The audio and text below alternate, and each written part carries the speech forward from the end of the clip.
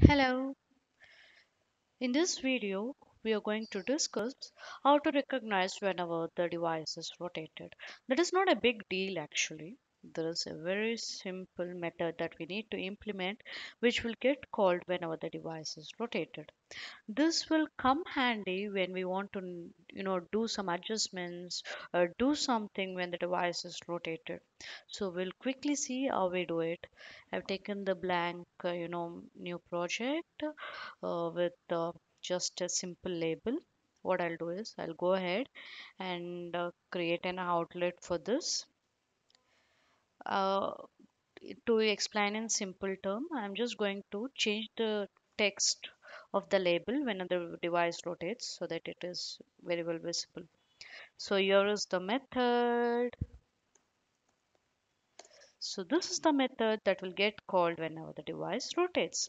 So this parameter from interface orientation is going to give the initial orientation in which the device was before it got rotated.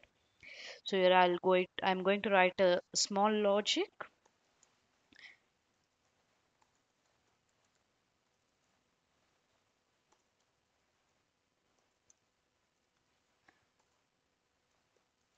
I'm basically just reading if the original was a portrait or landscape, and accordingly I'll change the text. So if it was portrait, then it is moving to landscape. So I'll give it as only landscape. Else it is moving from landscape to portrait, and so I'll give it as only portrait. So what I expect is when I run the application, when I rotate it to landscape, the text should be only landscape, and when I rotate it to portrait, the text should be only portrait. We'll see what happens.